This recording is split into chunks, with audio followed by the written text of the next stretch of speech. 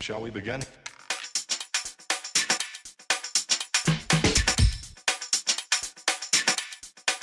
Let's begin now. Welcome everybody, a inbox review of something a little bit different. Now this is the T-15 Armata. I hope I've pronounced that right. I don't know too much about this. I just saw the box and the box sold me on it, and what little I do know I will share with you. And I've been on YouTube and there isn't a great deal about this particular kit and the actual vehicle itself. I know this is a fighting vehicle for the future. Roughly it is based on the T-15 chassis, being reconfigured. The engine's been put in the front, so this can actually carry 8 troops and the crew, and everything else after that is sort of rather sketchy. It's telling you, well, the videos that I've actually watched about it is telling you that it's got a remote controlled turret. It's got a 30cm auto cannon. It also carries 4 anti-tank missiles, which can be interchanged for various jobs.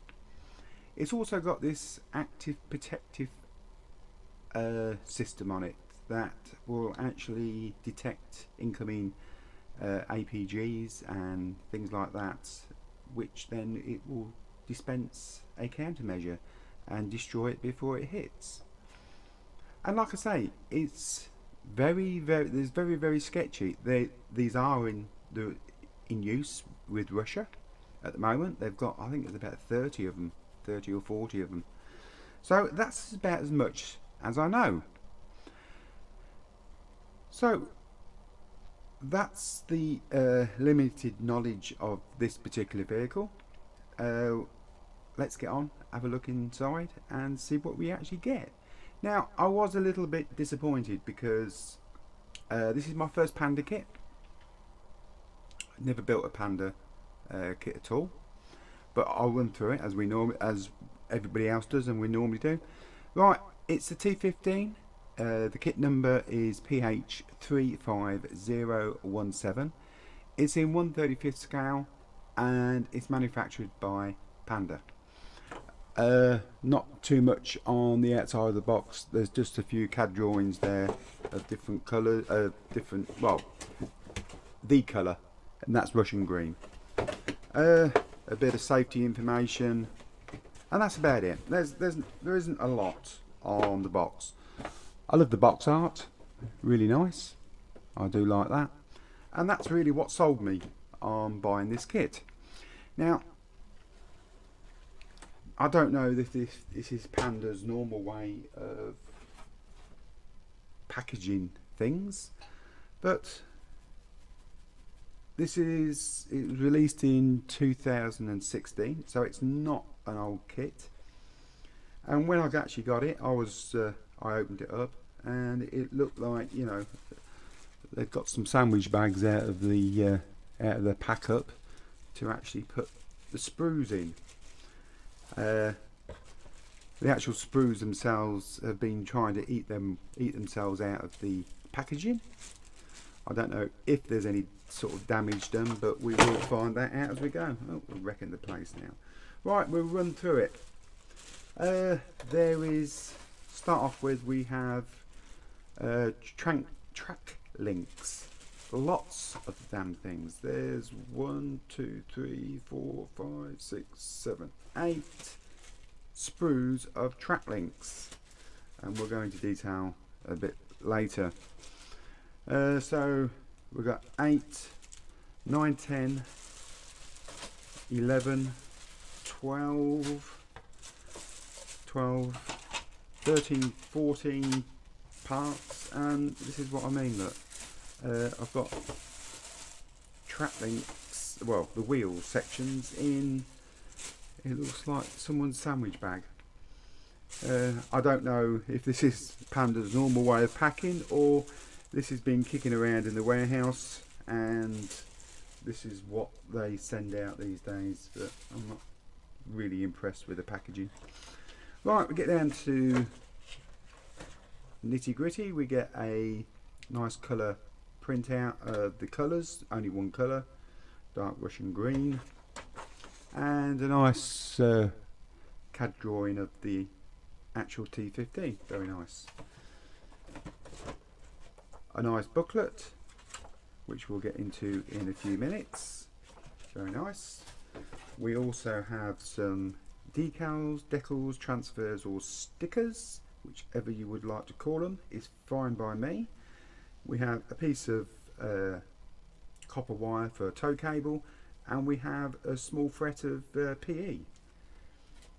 And right at the bottom we have a pack of clear parts. Now that is it.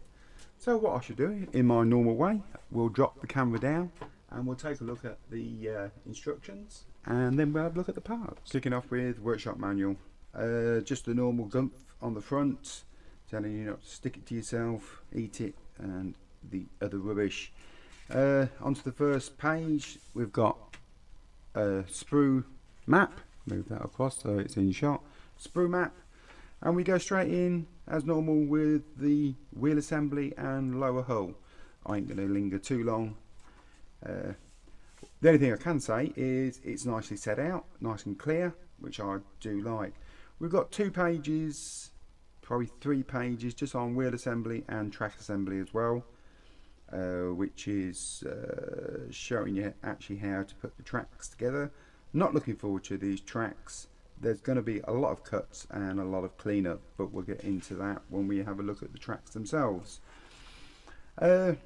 Moving on, upper hull, and it's just generally fitting all the bits and pieces, hatches, aerials, vision ports, and we've still got more on the upper hull. I like to see that they're sort of split it all up and just giving you small amounts to do on each section, which is great because there is, by the look of it, there is a lot of little bits to go on the upper hull. Finally we get into putting the lower and upper hull together. Side skirts, it has got a bit of a funny sort of nose on it, this vehicle has, probably because the engine's at the front, and we've got the assembly for that and the tow rope as well. And 15 and 16 we're coming just to put in the small, well, the nose cone on, should I say, and then the assembly of the turret. Like I say, nice and clear, which I do like to see. The rocket pods to go on the side,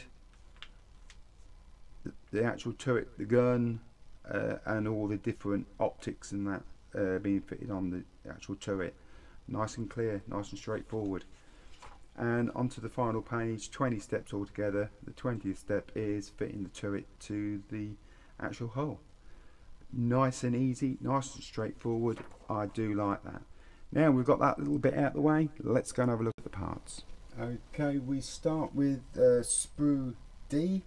Now this contains mainly all the parts for the upper hull, and we'll just go through them because I don't really know what we're looking at. But the one thing I have noticed is I've actually got a bit of a broken part there.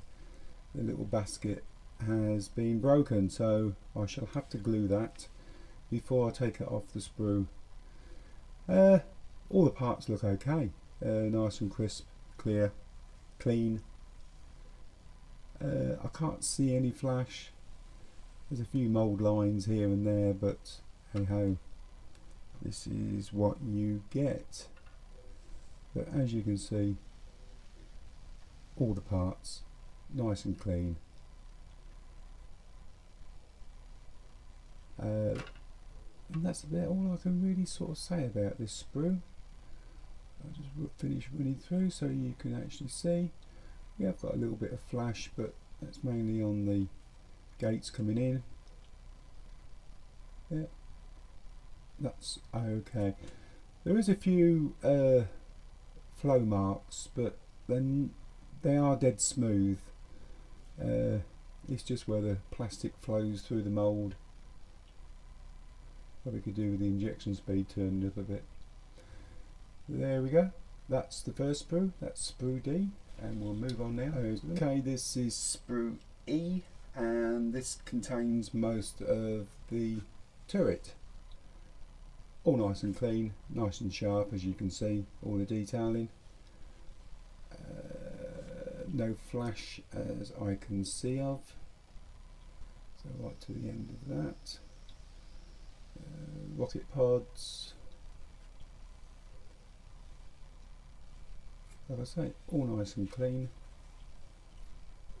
I haven't come across any flash, and everything looks pretty crisp. So that is sprue, what did I say, E? Move on to the next one. This is sprue B. No, it's not, it's sprue C. And this was a bit of a strange one, because what they'd done, when it came out the mould, they'd just folded it over. So I actually had to cut these two apart. So this is, oh no, it is supposed to be two sprues. One is C and the other is B. So we'll look at C first. And this is mainly the side skirts to the vehicle. All nice and clean, there's no flash there. They've got plenty of these flow marks though on all their parts. Like I say, they could probably do with the speeding their injection speed up a tiny bit, and that would probably cure that, but hey ho. But all the parts nice and clean. All the detailing looks nice. Quite happy with that. So that's sprue C, and this is sprue B, and it's just a it is exactly the same as the other one, isn't it? Well, yes, yeah, it is, but we'll run through it. The side skirt again, I don't know quite where that bit goes, but it all looks nice and clean. There's no flash. Even the grills look nice, quite happy with that. The parts do look good. About the fit, I don't know. Right, on to the next one. Okay, this is sprue F, just a small sprue. It's them funny bits that stick out the front of the vehicle. A few hatches and bits and pieces. All look nice and clean. No problems there. And on to the next one. Okay, this is sprue A. There's two of these sprues, and these sprues mainly contain the road wheels and suspension, bits and pieces like that. All look nice and clean. The actual wheels are all done in one piece, which is nice, so you've only got two cleanup points there, and that's good as well, that the actual sprue gates actually come into the end of the sprocket, because normally they come into the middle of it and you spend for ages trying to clean the damn things up. So that's all good. It all looks nice and clean, nice and sharp. Quite happy with that. All the smaller parts, there's no flash. All nice and clean. Very happy. And like I say, there's two of them. So on to the next. I had to lift the camera up slightly for this, because this is the upper hull, and it is extremely big. It is a big vehicle. Nicely detailed, as you can see. Not a lot more I can actually say about that. You can see it's all nicely detailed, and it will probably look even better once we get all them little parts on. Inside, nothing too special to look at. There's no interior with this, so nothing really in there to worry about. So that is the upper hull, and we move on to the lower hull, and you can just see in there 2016.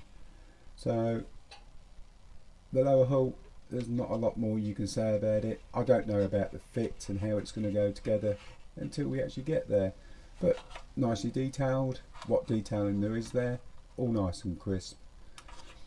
So that is the upper and lower hull. Now on to the next. Okay, I brought you down nice and low so you can actually see. This is the tracks. They're sprues T. Now there's 8 of these all together.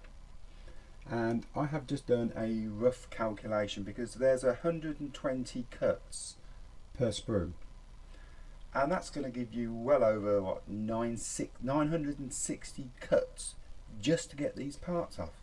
These tracks are going to be really a labour of love. Now the tracks, they come in 4 parts. We actually have the track link itself, then we have 2 rubber pads and a guide horn to go on each one. Now they all are nice and clean, there's no injector mark pins, there's nothing I can really moan about. They do supply a small jig as well, so you can assemble them. The nice thing as well, that there's only 2 sprue gates on each part of the actual track link, which is going to be nice and easy to clean up because it's on a flat surface just there. So that is one good thing, but there's going to be a lot of work in assembling these, which I'm not looking forward to. There is a little bit of flash here and there, but nothing really mega. I have been through all of them and it is just a little bit of flash here and there, and literally it just pull off with your fingernail. So that is the tracks. They are all nice and clean. There's no injector mark pins, and that's about as much as I can say, and it's something I'm not looking forward to doing. So we move on now. Right, we are now coming to the final bits and pieces. There's not much in this kit. Now we're looking at the clear parts. There's not a lot to be said about clear parts. They are clear. Vision ports, periscopes, all them bits and pieces. They are a bit of a pain in the neck when you have to mask them all up and peel all about, but you need them to make the job complete. So that's the clear parts, and we're going to move on now to the photo edge. Sorry about the glare there. Now the photo edge, a very small, well, not a huge great big sheet, but it's quite thick, and also it is covered with a protective film both sides, which is brilliant, because this does make it a lot easier to cut the parts out and not have them bend and ping all over the place. So that is very, very good. That's what I do like. Not too many bits on there, some grills and some boxes by the look of it. Not too much stress there on the PE. Moving on, we have the decals, decals, transfers or stickers. Now I've never done any Panda, I've never done a Panda kit, so I haven't done any Panda's decals. Very basic, just a star with some stripes on, and these just go on either side, and that is it. We will get to find out what they're like, because this kit will be built very, very soon, as I'm finishing off the Terminator, and then I'll be starting this one very soon in the actual hangout. Copper wire, reasonably soft, reasonably flexible. The jury's always out with me on the cables, because I do like to twist my own cables for my kits, and I've never really got on with anything they supply because it never sort of moulds up or shapes up to how I want it to look. So I might even have a bash and use this one and see what it turns out like, because it feels reasonable. So that is it. That is everything now in this kit. I'll put them back so the camera doesn't go quite mad. And that is it. All the parts, we've been all through the parts, and this kit will be built in, I will be starting it in roughly about a week and a half to 2 weeks time. And I'll start building this in the hangout. I'm going to try and do a bit of a build log on it so you can see what's going on. And all I can say now is thank you very much for joining me, and hopefully we'll see you on the next one.